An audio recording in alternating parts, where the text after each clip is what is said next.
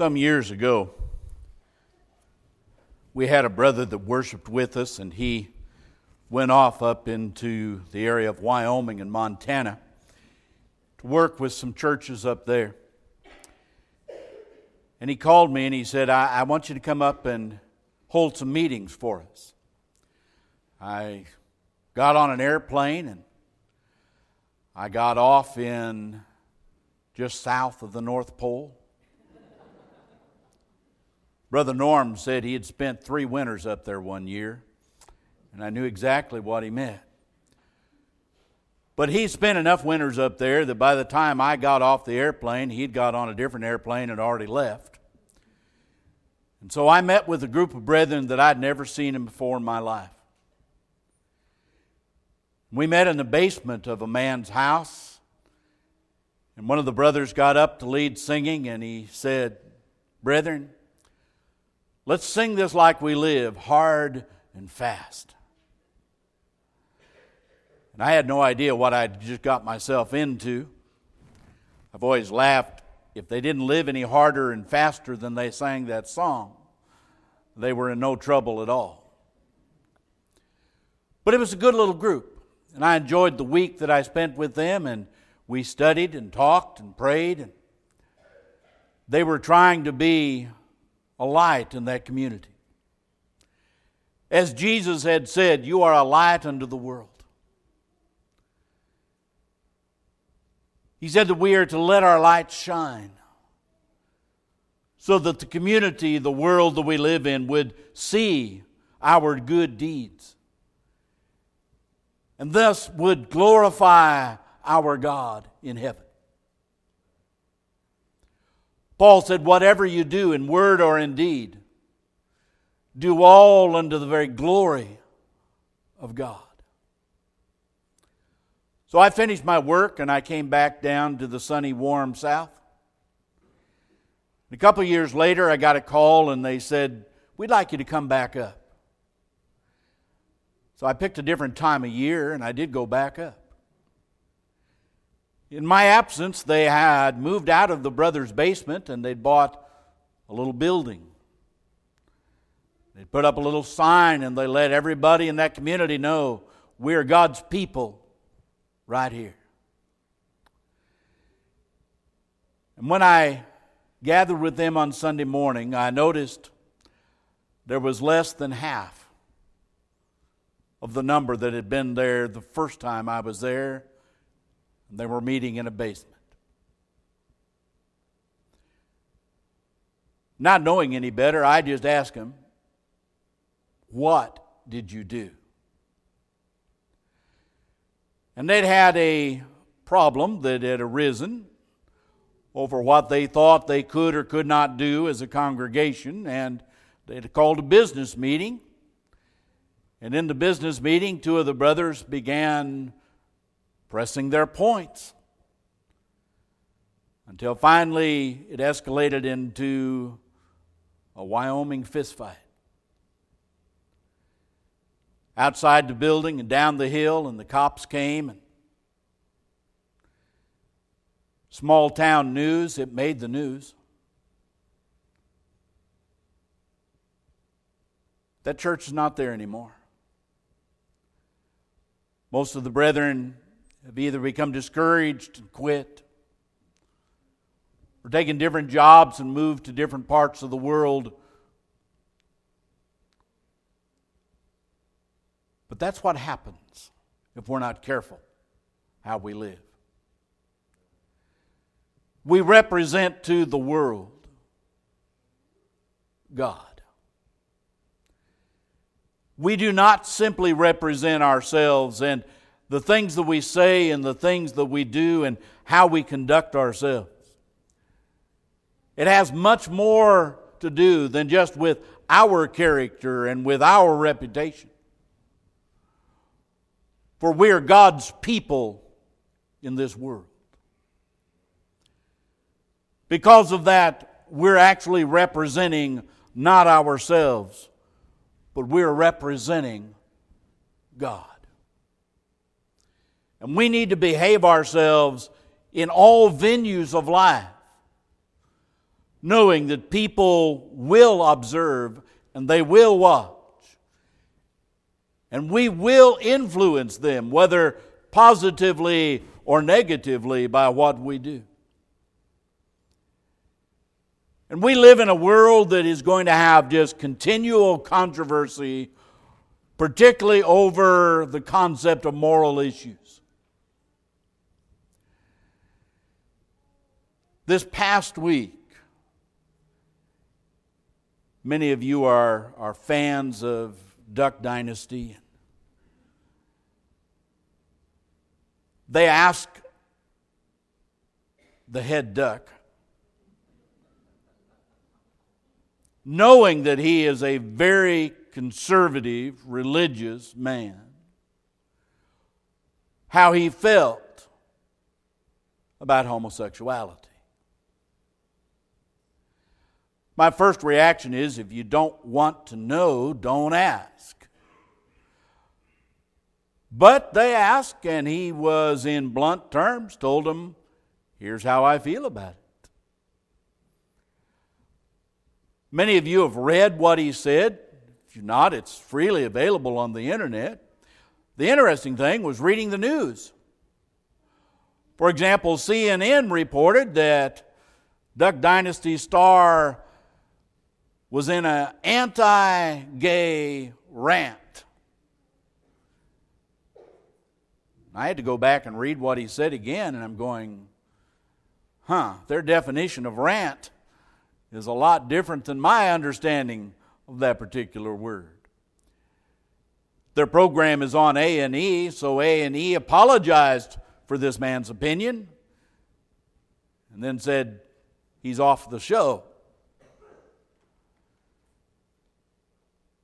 Cracker Barrel, upon hearing all of this, removed the merchandise out of their stores because they did not want to be affiliated with that which was causing problems, because their goal in life is to make people happy, and that was not making people happy. You know, the interesting thing was when they took all the merchandise out, that didn't make people happy either. And then Marty Sheen made a comment. Many of you are probably going, Marty who? But if you are a star on a television show, even if it is a sitcom, it makes you an authority on moral issues facing American society. And so they can get quoted. Now, what you won't see tomorrow morning is my quote. But I wouldn't care, because I'm not going to talk about that. What you think and what you say, for most of us, is never going to make CNN news. But it will make Facebook. And it will make Twitter. And people that know you and know that you claim to be a follower of Jesus the Christ, and those that know that you have made your goal in life to live in a way that is going to honor and glorify God, they're going to read and they're going to see what you write. Now, some of you don't have computers, and some of you that have computers aren't on Facebook, but I know a lot of you are. And I'm going to tell you, what I did this week was, rather than reading the news, I just skipped over all of that, and I wanted to go down and read the comment section. And when you read the comment section on the article that is in CNN or ESPN or Fox News or MSNBC, it's disgusting. One of the things that you do not see, and you will not see, is a cordial discussion of what the issue is. Some on their Facebook page have written things that, quite frankly, they should not write. and claiming to be Christians, they ought to have written in a different tone, in a different manner. Turn with me to Titus chapter 2. There's a parallel section in 2 Timothy, but I chose the one from Titus. I'm going to start at verse 1 of chapter 2.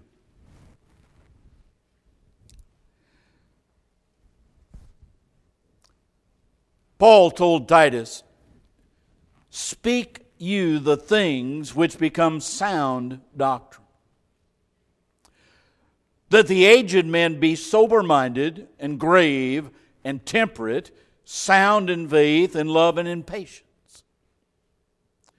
The aged women likewise, that they be in behavior as becomes holiness, not false accusers, not given to much wine, but teachers of good things, in order that they may teach the younger women to be sober-minded, to love their husbands, to love their children, to be discreet and chaste, keepers at home, good and obedient to their husbands, that the word of God be not blasphemed. Young men, likewise exhort them to be sober-minded.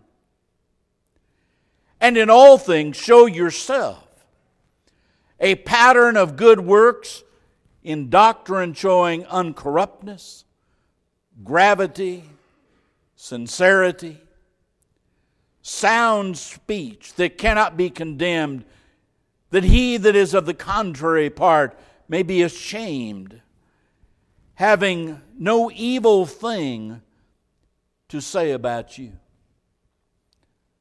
Exhort servants to be obedient unto their own masters, and to please them well in all things, not answering again, not purloining or pilfering, but showing good faithfulness, that they may adorn the doctrine of God our Savior in all things. The emphasis that Paul put in this section is how we are to conduct ourselves, whether we are the old men or whether we are the old women. I don't know any old women, but wherever we are in this spectrum of life, we're God's representatives among the people that we live. And he exhorts us that our behavior is not measured by worldly standards of acceptability, but ours is measured by what God expects of His people. And we are to be sober-minded, serious, godly, and holy. And as we conduct ourselves in this, Paul reminded Titus, you're going to teach far more by your example than you will ever teach by your teaching. One of the old preachers one time wrote a young man, and he said, you need to teach, and you need to, and he went on, and then at the end of the sentence he said, and if need be, use some words. And what he meant by that is what we've all found as parents. Our children sit and they watch and they absorb. And they learn to stand just like Daddy stands. And they learn to walk just like Daddy walks. And they learn to talk just like Daddy talks. And what happens is we're telling them, do this, and then we're showing them this, and they learn to be exactly like we are. And in our relationship to the world, we are to live our faith, first and foremost. There is an old song that we're going to sing. We are the world's Bible. Pay attention to what you're singing as we sing this. No soul, bright is blood. And there was just a lot of blurry print this week. on both sides of the issue. But I did not expect any different from the world. One of my favorite quotes, a young preacher, Rick Shamus, made in a meeting here years ago. And he was talking about how worldly the world was and ungodly and the things they said and what they did. And then he paused and he said, "But what did you expect of the world? They are the world, but you're not." And that may be an excuse for them, but they will answer to God. But there is no excuse for us. In our dealing with the world, mark it down, we're going to have discussion and controversy. Wherever you go, when you tell people, here's my moral standard of what is acceptable, it won't be acceptable to them. But we're different. We're God's people. Paul told Titus from the English Standard Version, he not only was to be a model of good works, but in his teaching and his representation of God to the world, he was to do so with integrity. Integrity means I'm going to behave myself whether you do or not. Integrity means that I have a standard that I find acceptable and I'm going to live by that standard. Integrity means that even when the tough times come, I conduct myself not in reaction, but according to principle that I have avowed in my life. So Titus, even though he was a younger preacher, was told, you need to preach and you need to teach and you need to conduct yourself with integrity. The next word that Paul said is you need to do that with dignity or seriousness. This is one of the qualifications of being an elder. This is a qualification for us as being one of God's people in the world. And that is, we take life and we take God and we take our religion as something that is not frivolous and can't be put in a box and put on a shelf, but it is serious. We approach it with no laughability. We cannot simply take it lightly as if it doesn't matter. But how we conduct ourselves is absolute importance to us. And as we talk and as we speak, this is not just preachers, because in your daily life, you're all preachers in your own way. For we shed forth the very glory of God by how we live God's Word. And so what we are supposed to do is to make sure that our speech is healthy. Old King James used the word sound over and over and over again, particularly in Timothy and Titus. The newer translations recognize that we don't use the word sound the same way very often anymore. And so they just gave it a newer nuance of that. And what it means is that which is healthy. And when we mean healthy, we mean spiritually healthy. So when we have a conversation, we need to use words and speech and manners of expression that are spiritually healthy. There are things that we can say and do, as the old expression goes, that will poison the well. It will ruin relationships and it will cause problems.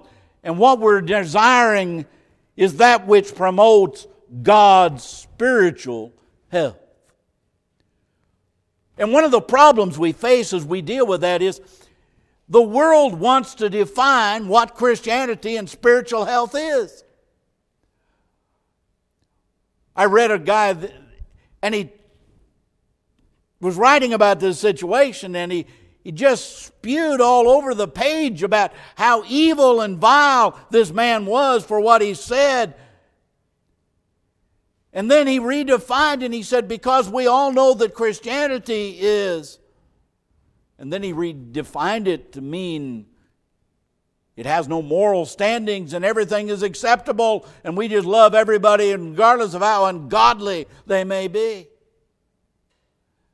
But that is not God's definition of soundness and healthiness and what God's people are. But we are to speak that which is healthy, that which is going to help the people that we're talking to. And we need to do it in such a way, Paul said, that it cannot then be turned back against us and we are thus condemned. Interesting. One young lady, in response to all of this, wrote, we need to respond just like they are responding. We need to give them nail for nail and hit for hit. And I'm going, wrong. We're not the world. Our speech is different. We do need to respond, but in our response, we need to control our emotions and our writings and our words to try to promote that which is healthy.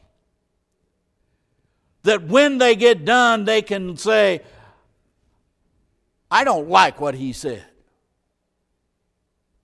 but he sure said it nice. I don't believe what he said, but he's a nice guy. When they get done dealing with you, if they have this hatred and animosity for your character, you did something wrong. If you leave a discussion with the world and they love you for what you said something wrong. And finding out how to say that, where you can stand for what God said and at the same time you will be upright and holy and sound in your character. You need to give it some thought.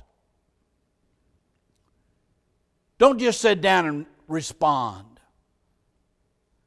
When somebody just spouts off at work and you're sitting there, don't just respond. Think about it. Think about how you're going to respond. Think about how you sound when you respond.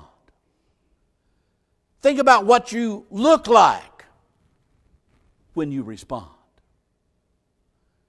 Because in our response, we want that to be which the opponent cannot come back. And if they did slander us, they would end up being ashamed, realizing we're not that kind of people. In all of our speech, in our manner of speech, the vocabulary that we use, the expression on our face and our body language, whatever you do in word or in deed, it is to bring glory unto God and unto Jesus. The Bible says that they're to do such in order that the Word of God is not reviled. That's hard, because the world doesn't like the moral standard that God gave in the Bible. And yet at the same time, they're enamored and in love with the moral standard that God put in the Bible. If they can pick and choose which parts they want. But the idea that you are supposed to be kind and merciful and sober-minded and healthy-minded and of good vocabulary, that part's good. And when you get done, they ought to walk away. I listened to a debate not long ago on the existence of God. And it was absolutely interesting debate. It wasn't a good debate. But the interesting thing was how spiteful the unbeliever was in what he said and did, and the response of the believer was to just present his case. That's the way it ought to be. We are to defend truth. So I don't defend what anybody said in the newspaper. That's what they said. In fact of the matter is, we really don't need to defend ourselves. But we need to stand for what's true. This gets us in trouble, for example, when you make a statement and then somebody challenges it. If you are there to defend yourself, you may very well end up denying truth. Because it may just be what you said was wrong. And if that be the case, the last thing in the world that you want to do is defend what you said. So don't set out to defend somebody else. So much of what was written on Facebook and in the news this week ended up to being this chitter chatter back and forth about he said this, he didn't say this, he said. We don't need that. It doesn't matter what he said. What matters, what did God say?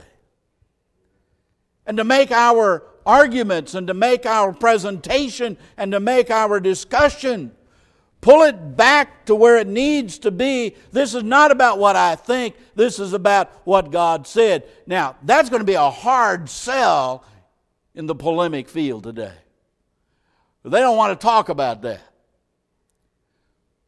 But I believe that we as God's people need to pull it back to that field. And as we have this discussion, we don't just respond in kind. We don't give back in the same anger and venting that they did. One writer said, well, he's mallard-brained.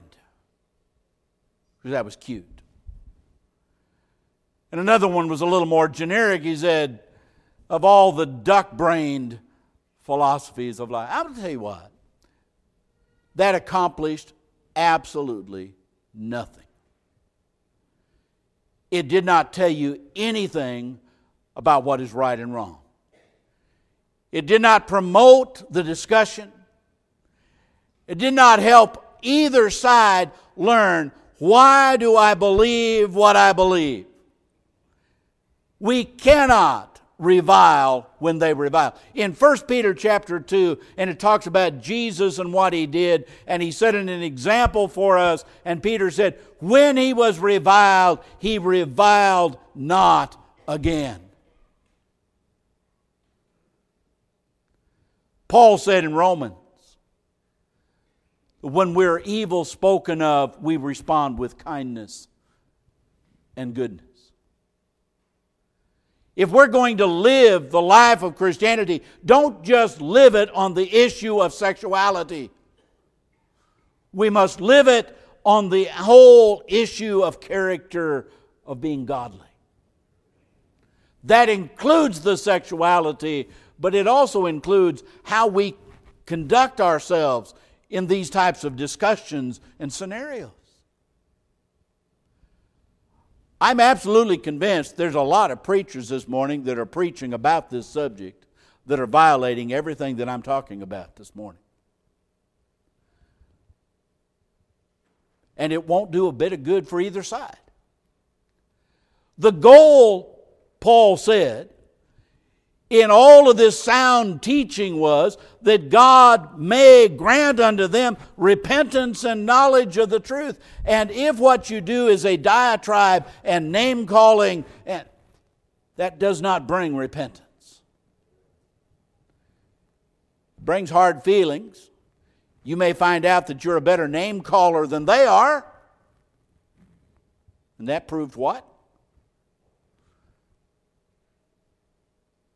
So our goal in our teaching and responding to these situations is to promote godliness in their lives as well as ours. And as we do this, remember, if you will, where the real debate is not about what some man said when asked a question. Because the man answered the question according to a standard that he accepted on what was right and wrong. And the real discussion and debate can't be had. Because the world has a different standard. I don't believe in multiple universes, but man, it almost looked like that. Because the world is making its moral standards according to, who knows? One writer said, science. I'm going to tell you what, I pushed my chair back and went and got another cup of coffee and said, I got to think about this for a moment. How does science tell us what is moral?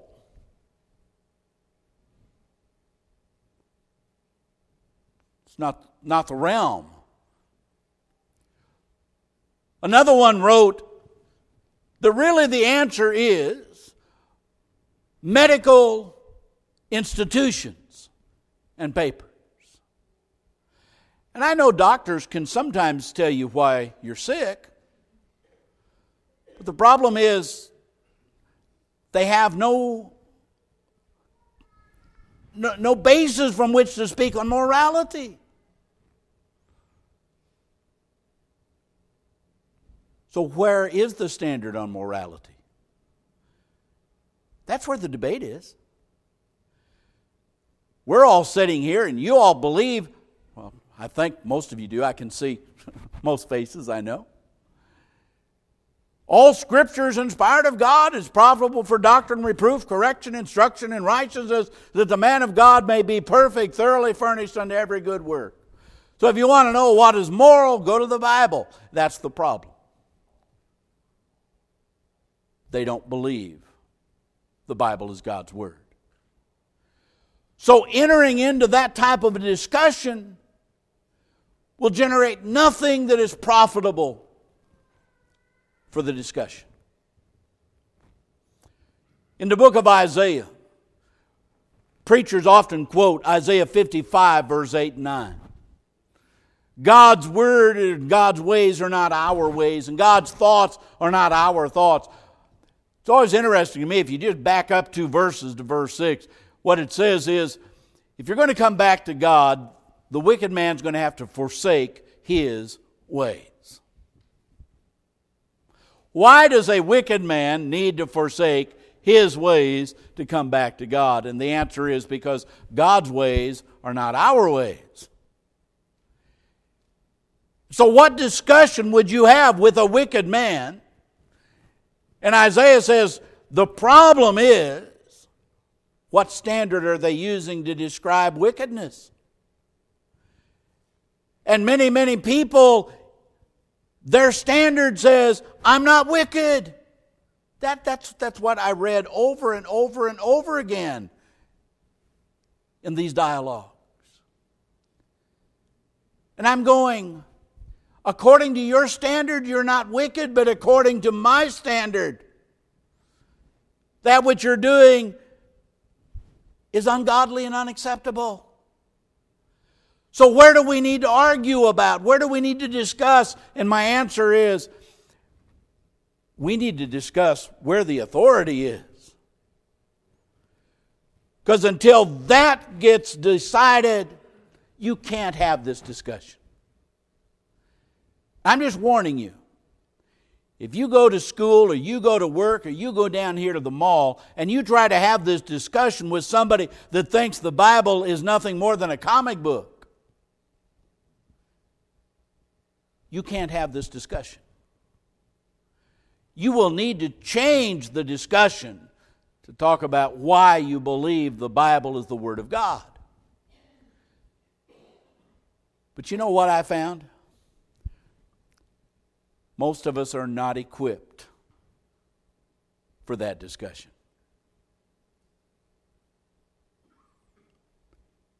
I wished we were all equipped for that discussion.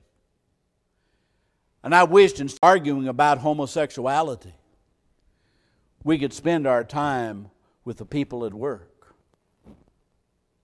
showing that what God said is the Word of God.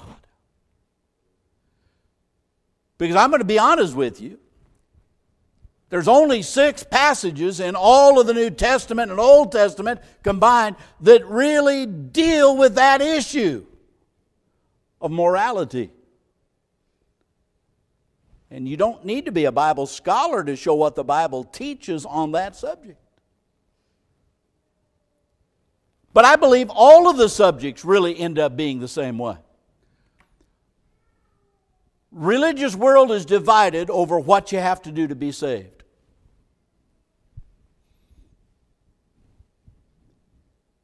But the Bible talks about it. And if we frame the question is, what did the Bible say I need to do to be saved? You can answer that question. Mark chapter 16, he that believes and is baptized shall be saved. That's what it says.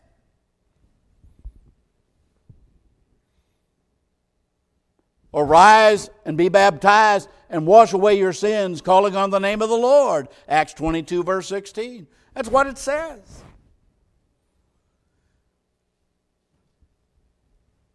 The biggest problem I found is with the majority of the world. You can quote that until you run out of air. They don't believe they're lost. And if they were lost, the Bible surely doesn't have an answer. And so you're back to where I said we need to spend our time and talk about. I'm going to challenge, particularly you young people. Don't shy away from the debate. Jump in with both feet. Jump in with both feet, though, conducting yourselves in a godly fashion, and decide for yourself where the debate is. Don't be drawn in to the areas that are not profitable. Prepare yourself. Study. Learn. Memorize. And when you are then prepared for the debate, jump in with both feet and glorify God in all that you say and do. So, what do I think? I think we have a tempest in a teapot. I think this will all blow over until somebody else is asked, what do you think?